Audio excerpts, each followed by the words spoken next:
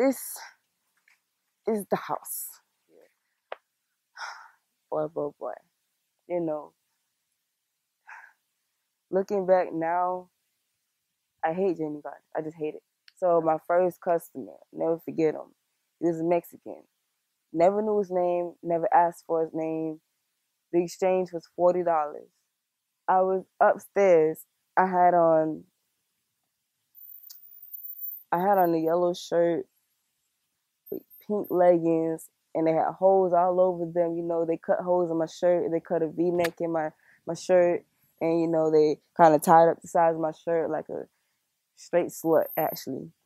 And they put me in some really, really, really high heel shoes. You know, high heel shoes. He said, well, I'll give you the money, but I still want my service. I said, okay. So I took the money, and I brought it back downstairs, and he snatched it out of my hand and said, now go, go, go. I went back upstairs, and I gave him an hour of service. And when he left, I came back downstairs. I took a shower. I came back downstairs with my towel.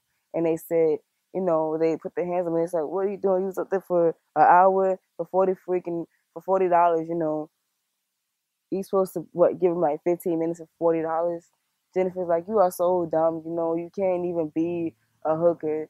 That's how dumb you are. Like, you're never going to be nothing. If you can't even be a hooker, what the hell are you going to be? And it, you know, it broke my heart because I really felt dumb. The $40 went to cocaine. She didn't give me nothing. She gave me a pack of cigarettes. That was it. Newport shorts, not even long, you know. And it was just a sad day. My first time ever doing it. I felt dirty, violated, and used and abused.